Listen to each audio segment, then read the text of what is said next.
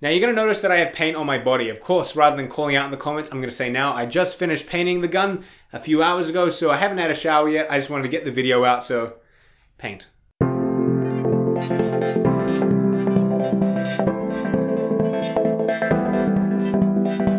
G'day everyone, welcome to another video by myself, Andrew DFT. And of course by the title, yes, it's another Fortnite gun, and it is of course the Scoped Assault Rifle. Now the Scoped Assault Rifle in the game is of course a favored rifle to most players. It is going to give you the advantage of giving you the scope. I mean, a lot of snipers unfortunately have that massive bullet drop, but luckily with this one, it doesn't have that so much. Therefore you can get some pretty neat headshots and get those high percentage point hits on the enemy, and hopefully take them down. So this is my final result. This is the outcome I got after a day's worth of creation.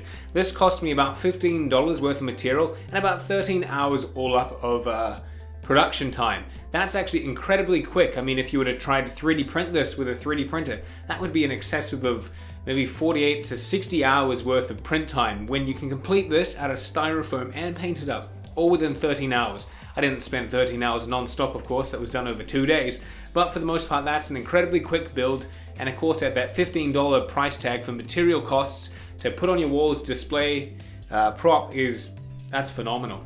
Now I did say it was made out of styrofoam, so of course if you want you can go ahead and grab this template via the link in the description box below. The PDF's there, all free, ready to go, all scaled out to the same size as this. Now you will be noticing that I didn't put the final tip on the end here. There is supposed to be this really weird barrel tip. I tried to make it, it didn't come out very well, so I said bugger it, I'll just ignore it. Hopefully most people won't even notice it unless I advise them, so I stuffed myself up there. But for the most part, you don't really need it. It still looks the part. Some people might be a bit iffy, but they can be iffy. I don't care.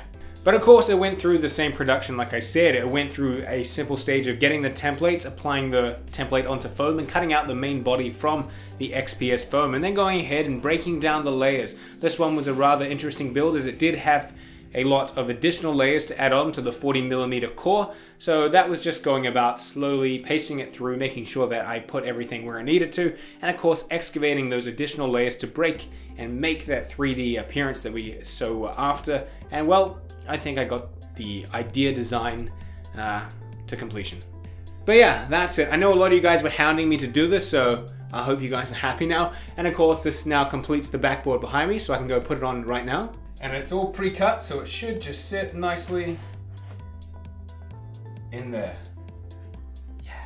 Now before I wrap the video up, of course, I've got the minigun in creation. You're probably wondering, wait, why did I put this one out? Aren't I working on a minigun? Yes, I am. It's just it's a bigger prop. It takes a lot more than 13 hours, and to make sure I don't stuff it up or speed it up, I'm doing it over several, well, maybe a week, maybe 2 weeks, but it is getting there. I'll show you now. It's so big I can't even fit it on one screen, and I am doing it as lightweight as possible, which means it is primarily made out of styrofoam and cardboard. If I was to make it out of anything a bit more heavy duty, this thing would weigh a ton and it would just be pointless and too expensive. So making it out of lightweight cardboard and XPS foam, once it's painted it should look the part, and it's practical.